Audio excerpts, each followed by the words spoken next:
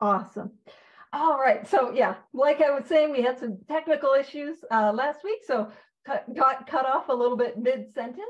But where essentially we left off was on page 99. And what we were talking about was the importance of demonstrating these principles in all our affairs. And the section that we're in with working with others is how to manage and navigate romantic relationships and how to rekindle those, not difficult, it was difficult because I made it difficult, but rekindle those relationships that we destroyed and how to rebuild. And the biggest part about that is I need to demonstrate these spiritual actions. So the paragraph that I was on a tangent at the end of the paragraph. So where we will pick up is on page 99, if there be divorce or separation. So it'll be the second full paragraph. All right.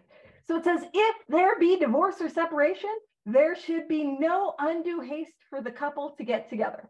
Now, I don't know about you, and I'm sure maybe you all have had very healthy romantic relationships, and no one in this room can relate to getting into a relationship and then out of it, and then back into it, and then back out of it, and then back into it. I'm just saying that's something that I might have had some experience with. And I don't know about you, but I had a lot of haste. I had a lot of, no, I'd like to get back together right now. Let's fix it. Let's do it. But it's saying, hold on, slow your brakes before we dive right back into a relationship. Welcome. We're on page 99, the paragraph, if there be divorce or separation. So it says the man should be sure of his recovery. So essentially what it's saying is the alcoholic needs to be sure of his recovery. How do I know that I am sure of my recovery or not? Am I in a recovered state? Are the step 10 promises real in my life? Do I have this daily program of action? And am I working with others? Oh man, that sounds like I'm gonna have to do a whole lot of work before I can get into that relationship thing. And a lot of spiritual action. Welcome, those who just joined. We're on page 99 and paragraph, if there be divorce or separation. So it says the wife, and what we're talking about wife is just the non-alcoholic, should fully understand his new way of life. And one of the things I always emphasize is that this is a way of life. This isn't to set it and forget it. It's not do a set of steps, I'm done. It's not a 30-day, 60-day, 90-day treatment program. This is how I live my life. Now, the non-alcoholics or non-addicts in my life, how are they going to understand my new way of life? Well, it's my responsibility. Again, of course, I can explain verbally, but far more than that, to demonstrate with my actions. If the old relationship is to be resumed, it must be on a better basis, since the former did not work. I would always try to restart that old relationship on the same basis. And when we talk about basis, when we see that word basis, we're talking about foundation for life. And it says this means a new attitude and spirit all around. And it's a little bit of a sneaky definition of a spiritual awakening. For those who have been coming to the study regularly, you'll know that quite often I try to avoid going to the spiritual appendix and find all the sneaky definitions for spiritual awakening. So I think it's fun, and because there's so many. So a new attitude and spirit, another definition. So sometimes it is the best interest of all concerned that the couple remain apart. Obviously, no rule can be laid down. Let the alcoholic continue his program day by day. So I need to have this program, and I need to be working the daily program of action. I need to be active in my 10, in my 11, and again, working with others.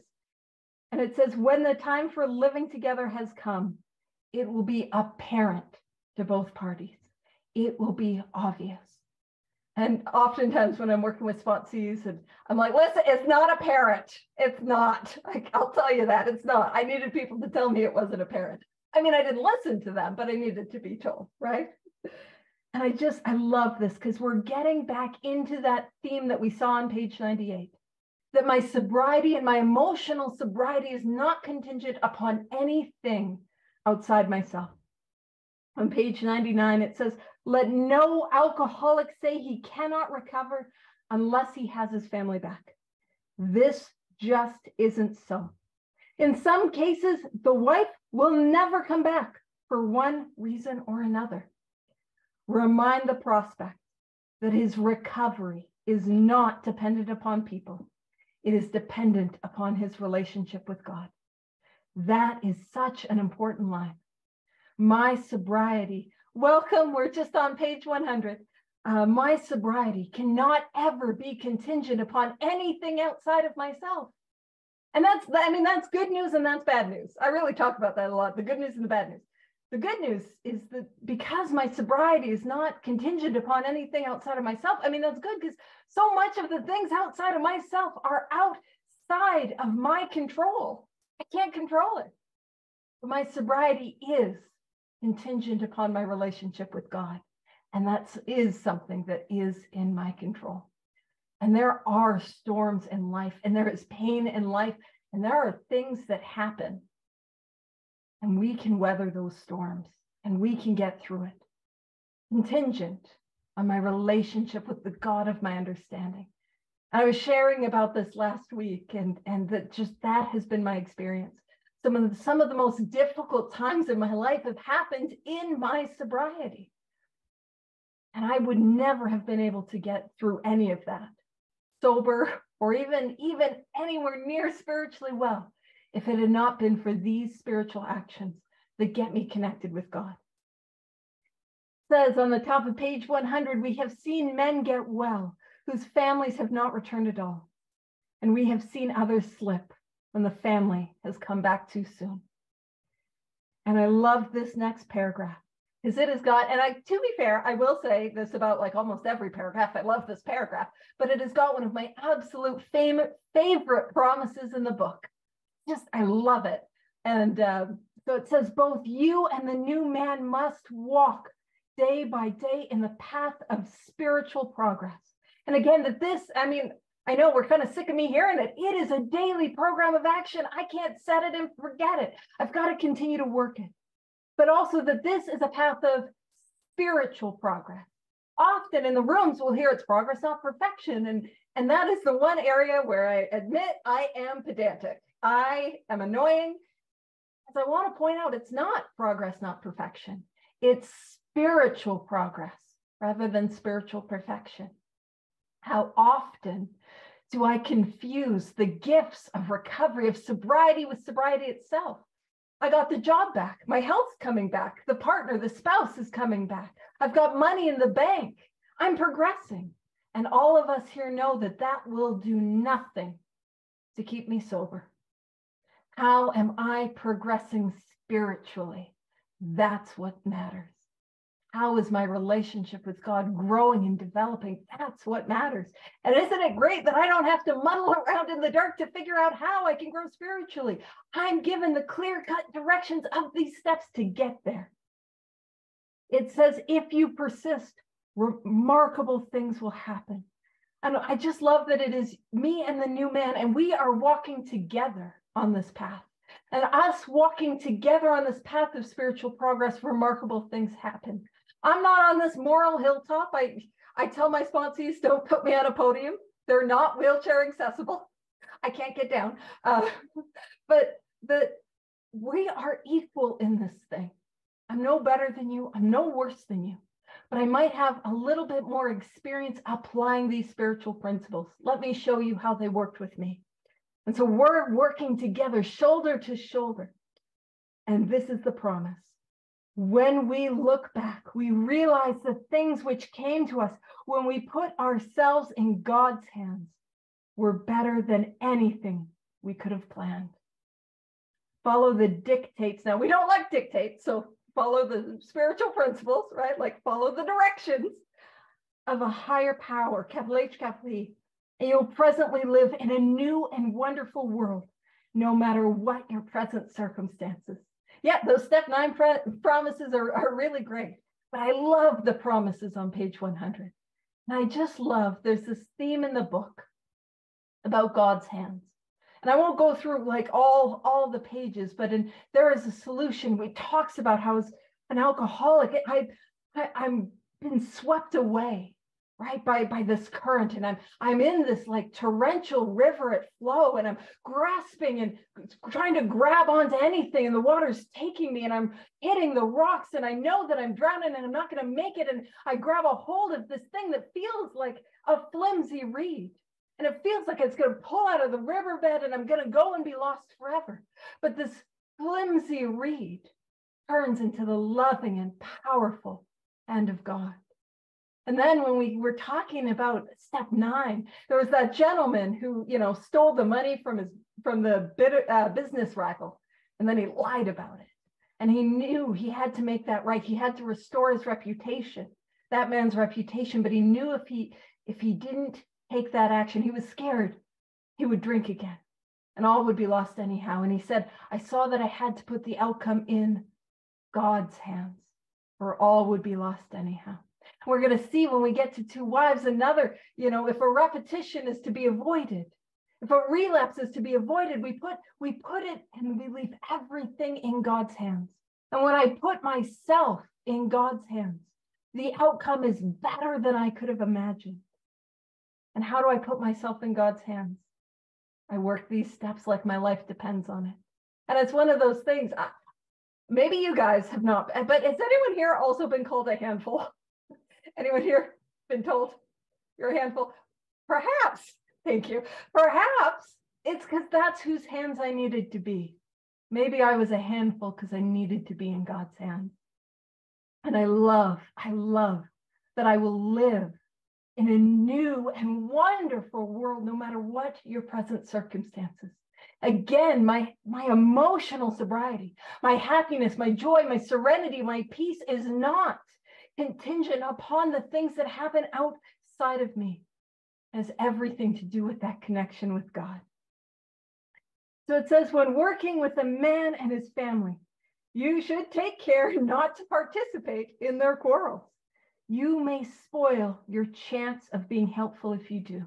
And that's another theme that we see. My responsibility to the new person, to the new prospect, to the newcomer, to my sponsee, is to be helpful. I'm not their God. I don't always know what's best for them. I don't always know what's right. My responsibility is to be helpful. In fact, it says to be helpful is our only aim. Welcome, we're on page 100. So glad you're here. And so it says, but urge upon a man's family that he has been a very sick person and should be treated accordingly. And often in sort of modern, in modern context, we see sick and we think bad or wrong, or we don't like that. Or maybe it feels like a cop-out.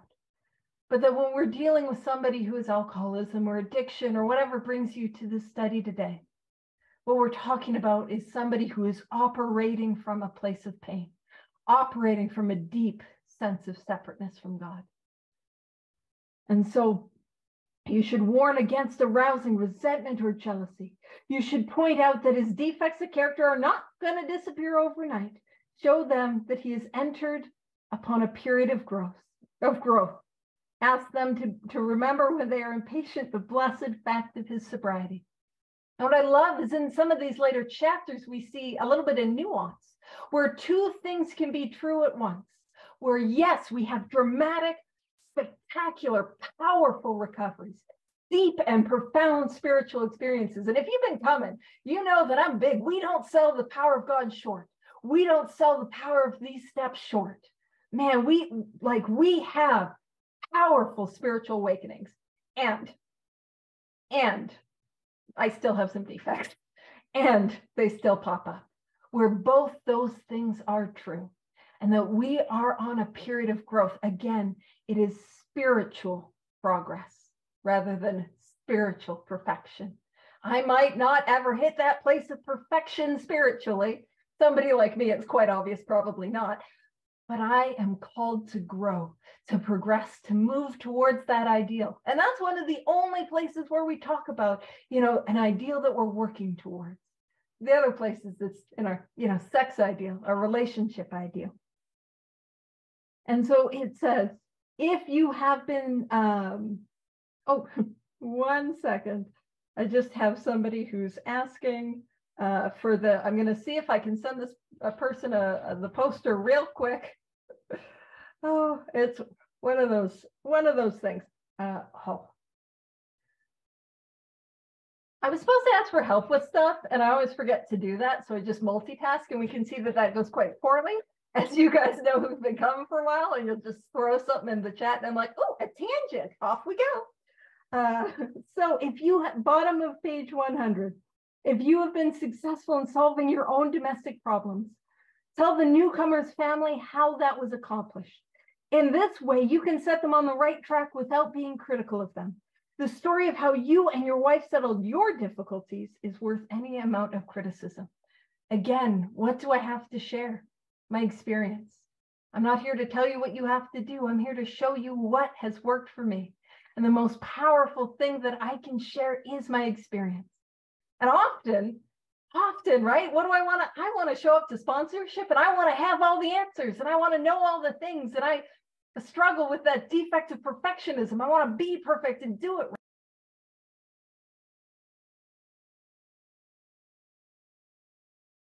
Yeah, I think she was kicked out.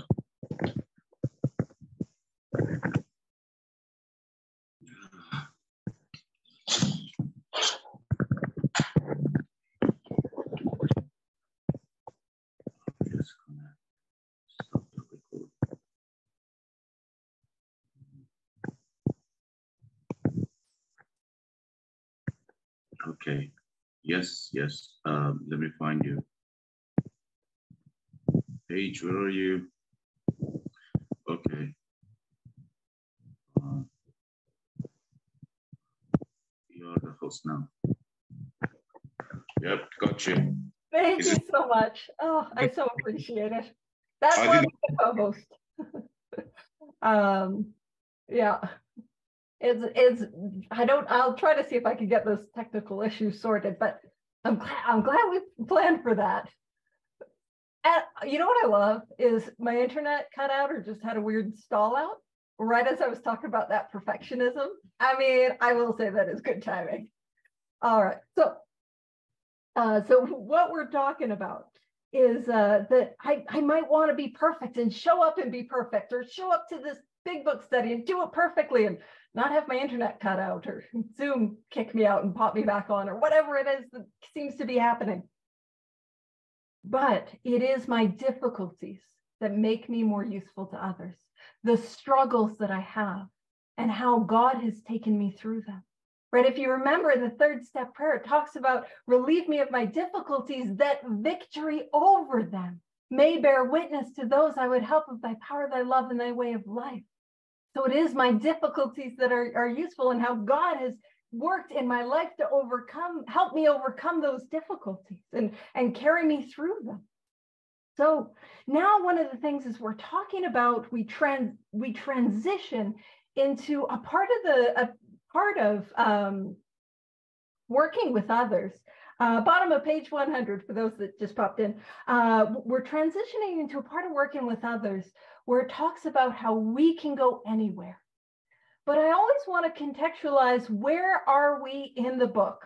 We are in step 12 and talking about actively working with others, sponsoring others, spiritually fit.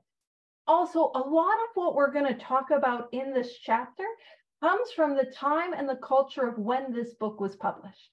And it's kind of helpful to understand that history, to kind of understand what we're talking about in this section of working with others. So when this book was published, the 18th Amendment, I believe it's the 18th Amendment, was just repealed. And that was the amendment that banned the sale of alcohol in the United States. So alcohol had been essentially illegal. And then, oh, you know what? I just had yeah, we're good. I just wanted to check the co-host things to make sure, just in case my internet popped out again. Just want to be safe rather than sorry. But in that time, so the alcohol had been made legal again in the United States. And the topic of alcohol reform was actually an incredibly contentious, hot button issue. And I'm sure we know nothing about contentious hot button issues that have been talked about in the world over the last few years. Can't relate to that. So keep in mind, that's kind of the world the book was published in. We're talking about alcohol, and what to do about alcohol is a little touchy. So that kind of contextualizes some of what we're going to read. So it says, assuming we are spiritually fit. Now that's something to start with. I need to start with the place of spiritual fitness. I need to be in that place first. Assuming we're spiritually fit, we can do all sorts of things alcoholics are not supposed to do. People have said, we must not go where liquor is served. We must not have it in our homes. We must shun friends who drink. We must avoid moving pictures which show drinking scenes. We must not go into bars. Our friends must hide their bottles. If we go to their houses, we mustn't think or be reminded of alcohol at all. Our experience shows that this is not necessarily so. And again, we're going to see some conditions. It says, we meet these conditions every day. See, my problem is not really the substance. My problem is my spiritual condition. It says, an alcoholic who cannot meet them still has an alcoholic mind. When we talk about that alcoholic mind, what we're talking about is the mental obsession, that insane thought that I have when I am as sober as I am today and my alcoholism is untreated. That thought that tells me this time will be different. That thought that tells me nobody will ever know. That thought that I'll go out for 3 drinks, or my problem was booze, but I can smoke crack like a lady. You know what I mean? That insane thought that takes me back to the first drink. And it says there is something the matter with his spiritual status. So if I am experiencing the mental obsession, what that is telling me is my spiritual malady is untreated. And another way to describe that is I'm experiencing a sense of separateness from God. And that's what I need to treat. And it says his only chance for sobriety would be someplace like the Greenland ice cap. And even there, and I looked it up, and the people of Greenland would use the term Inuit, which is actually really interesting because that's the same term for the people in Canada. And I did promise some Greenland fun facts to those who saw the announcements. So some fun facts about Greenland is, did you know that Greenland is the largest island that is not also a continent? Just a fun fact. Also, it's considered a territory of Denmark. And if you've ever seen the flag of Greenland, this is my opinion, this is not a fact. It's a really good flag. It's a cool flag. So that's just some fun facts about Greenland. But Greenland often does have high rates of alcoholism and very high rates of suicide. So it's kind of ironic. They'd be like this remote, far area of the world, and somebody would show up with a bottle of scotch and ruin everything. But also there's alcoholism there too. And the metaphor is that I cannot run from my alcoholism because the problem is within me, and everywhere I go, there I am. So it says, ask any woman who has sent her husband to distant places on the theory that he would escape the alcohol problem. In our belief, any scheme of combating alcoholism which proposes to shield the sick man from temptation is doomed to failure. I cannot live my life trying to hide from substances. I'm sure we've tried that, trying to hide from alcohol, trying to avoid it, but it doesn't work. It's not a way to live life. It's as if an alcoholic tries to shield himself. He may succeed for a time, but he usually winds up with a bigger explosion than ever. We have tried these methods. These attempts to do the impossible have always failed. And what I'll point out, and there's nothing wrong with a place like treatment or a rehab center or sober living. There's nothing wrong with that. But we can ask ourselves, hey, did I ever go to rehab? Did I ever go to treatment? Did I ever go to sober living and relapse? Right? There's nothing wrong with that. And there are times where it can be good to go and get like a little bit of time away from, the substance to get our head on straight. But so many of us know that wasn't a solution. And we drank, we relapsed as soon as we got out. Heck, some of us relapsed when we were in there, right? And so hiding from it is not a solution. What our solution is I'm just saying that for anyone that's joined and new and hasn't come to the study, might not know. Our solution is a spiritual awakening. Our solution is an entire psychic change. What that means is a change of our mind and of our soul, getting connected with a power greater than ourselves. And that mental obsession is relieved. That's what we're after. That's our solution. And then with that, we go help others. That's what we got here. And so it says, so our rule. Oh man, there's rules in this. What a thought. So our rule is not to avoid a place where there is drinking. If, keep in mind, it is in italics. If it is in italics, the squiggles, the squiggly writing, that means 100 drunks agreed to spend money on it they did not have, right? So it's important. Go to your business meeting and ask to spend money and just see how unlikely it is to get people to agree to spend that money. So it says, if we have a legitimate reason for being there. So already we see two conditions. This first condition is that we're spiritually fit. And how do I get spiritually fit? I work all of these steps. I'm active in step 10, 11, and 12. I'm working with others. I'm spiritually fit. I'm doing this deal. And I have a legitimate reason for going. Do I have good reason for going? It says that includes bars, nightclubs, dances, receptions, weddings, even plain ordinary whoopee parties. Oh, thank goodness. I was so worried that whoopee parties would be off limits. I can go to a whoopee party. And that would just be kind of like a house party or like a get together where there was drinking. Whoopee, exactly. Yeah. And I want you to know, when I was drinking, it wasn't a lot of whoopee. It was a lot of consequences is what I got to. They didn't have consequences parties, although that would happen the morning after. Anywho, to a person who has had experience with an alcoholic, this may seem like tempting providence, capital P providence, but it isn't. And what they're talking about is that seems like tempting fate. Like, are you crazy? Like, why would you take an alcoholic out anywhere, especially if there's drinking? And it says, you will note that we made an important qualification. Therefore, ask yourself on each occasion. And that's something that's often missed. I'm not saying that we're black and white people. I'm just saying I can tend to be a little all or nothing. And so we often think, man, I can't go to bars, or the book says I can go to bars. There's no other condition. I gotta go to, you know what I mean? I can do whatever I want. Don't tell me what to do. Like we take it from these extreme to extreme, but there's a lot of subtlety and nuance in the directions. So it says, therefore, ask yourself on each occasion. Before I go each and every single time, ask myself this. Have I any good social, business, or personal reason for going to this place?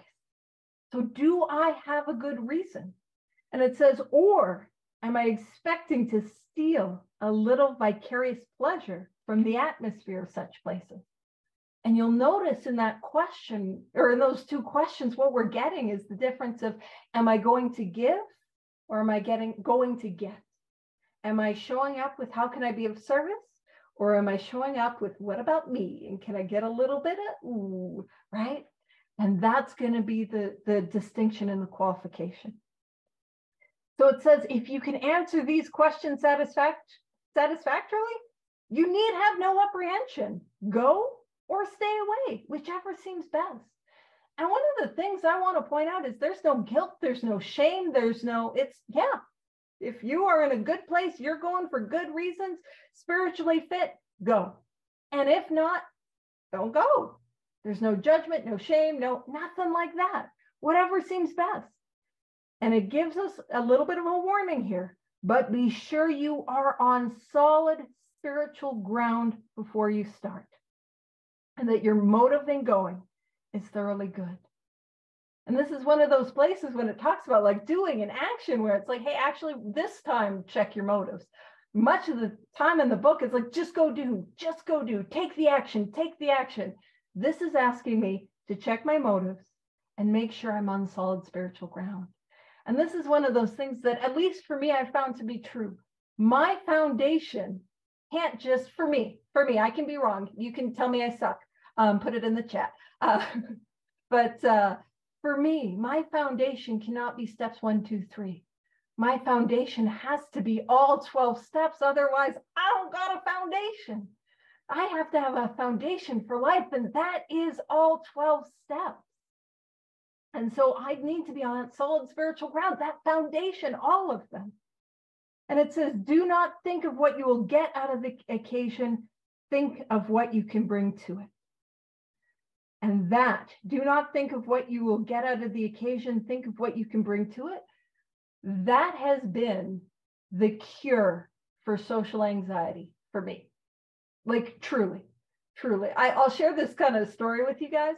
I was at a housewarming a number of years ago, and I was with like a lot of people in recovery, a lot of people who had done a lot of therapy.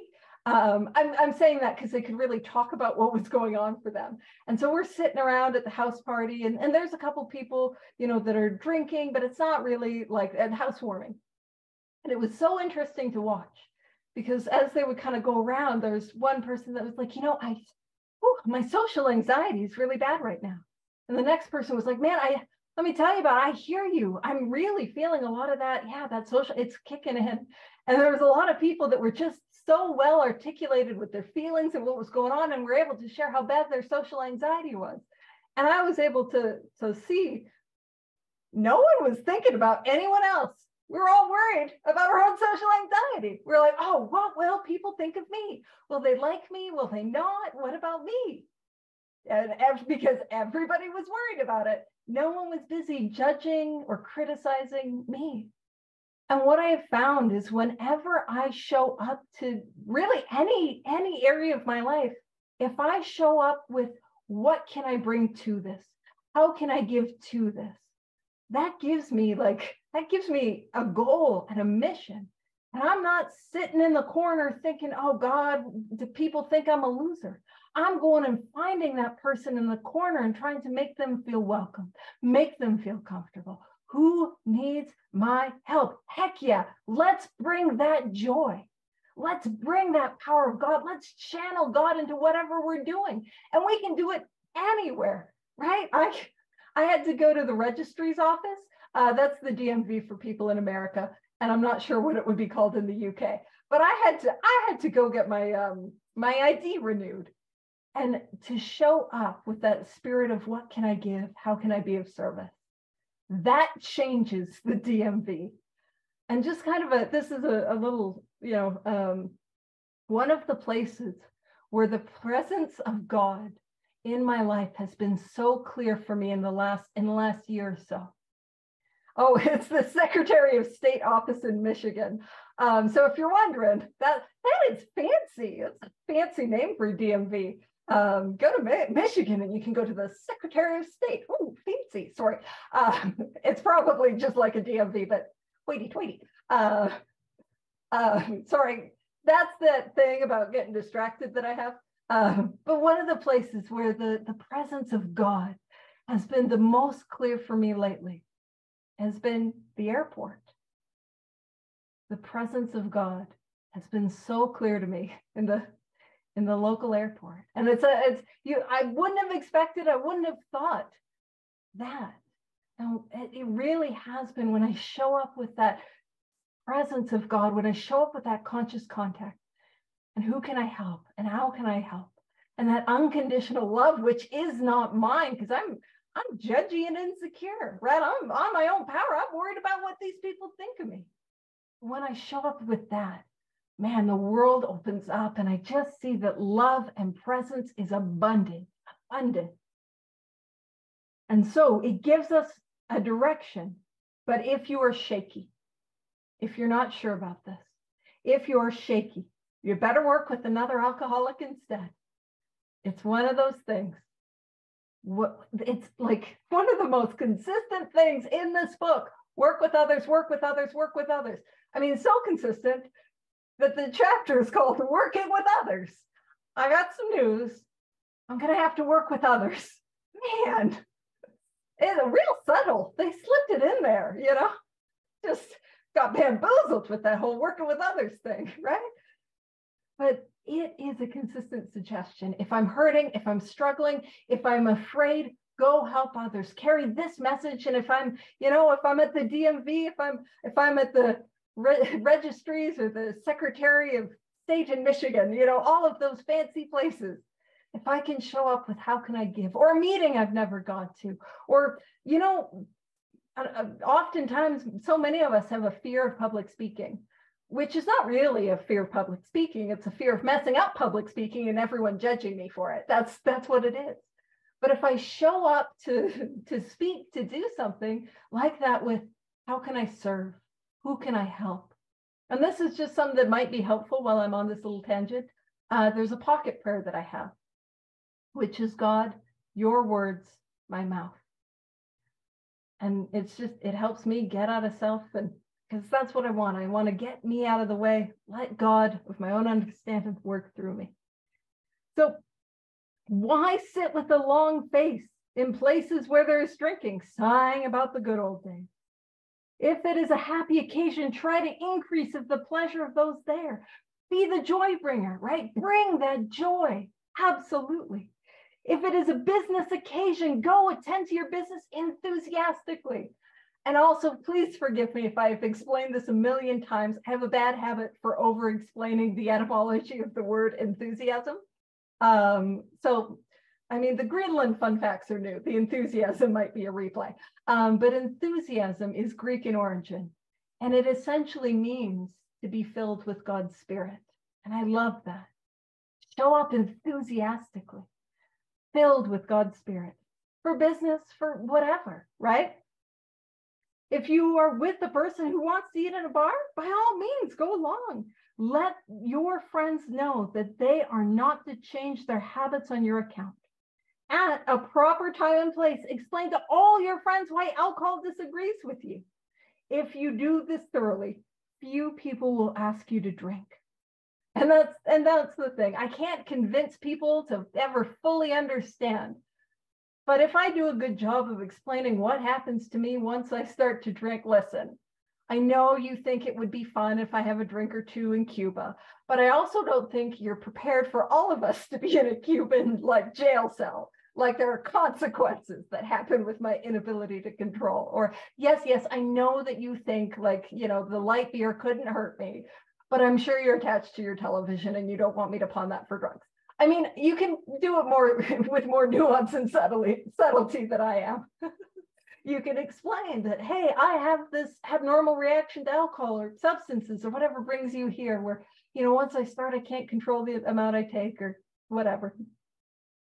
And it says, while you were drinking, you were withdrawing from life little by little. Now you're getting back into the social life of this world. Don't start to withdraw again just because your friends drink liquor. We get to be a part of this world.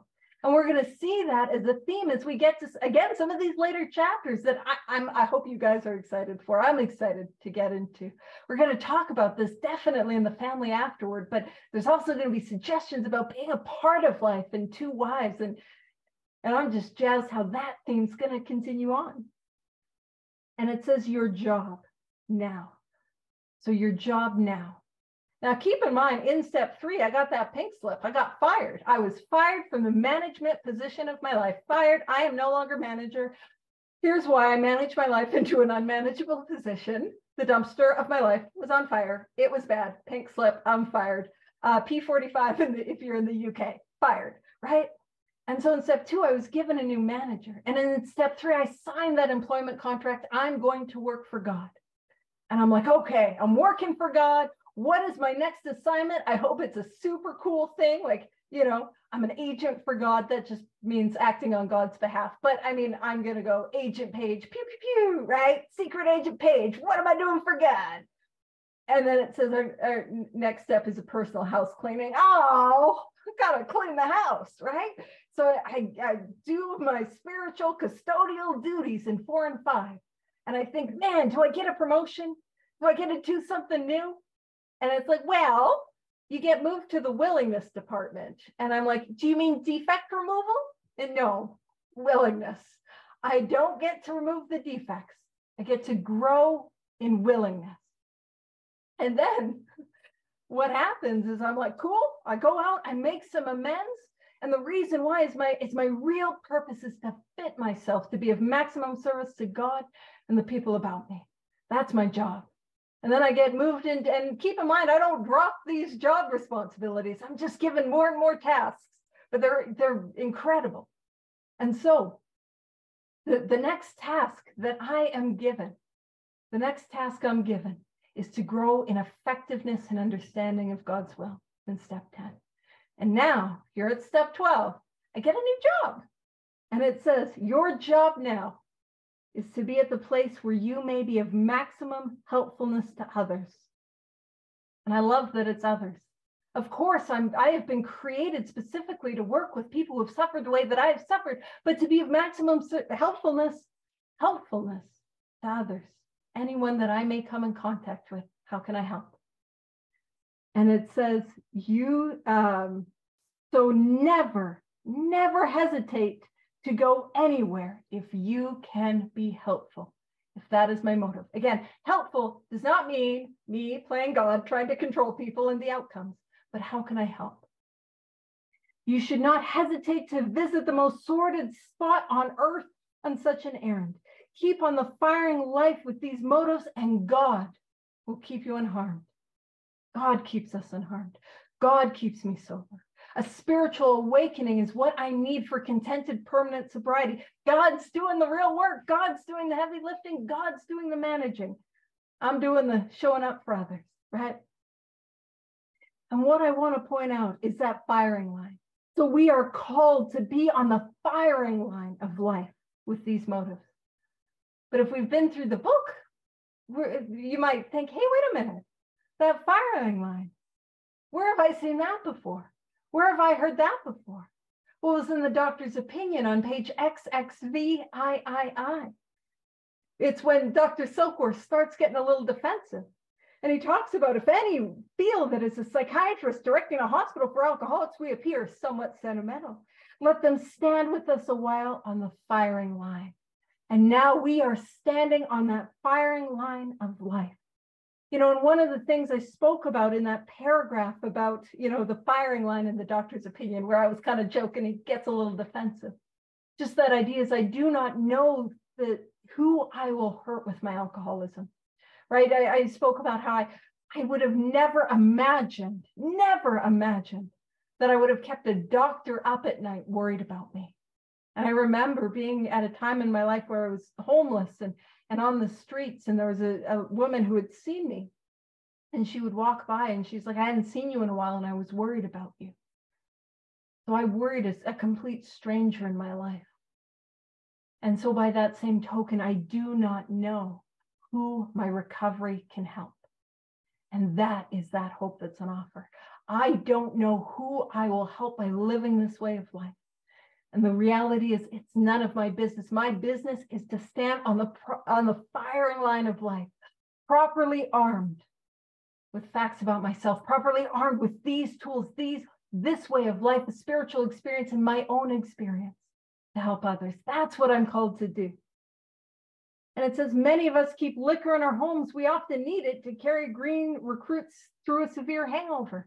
Keep in mind, they didn't have as much availability and readily availability of detoxes and rehabs and places that you could take drunks to.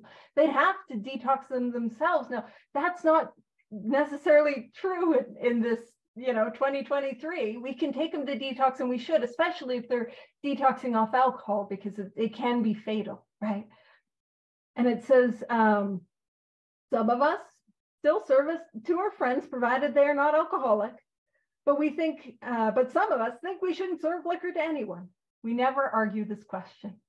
Keep in mind, we're kind of pointing to or talking about that issue that was kind of a real big deal in the 1930s about whether alcohol should be legal or not, and what should we do. So they're trying to like stay out of that controversy.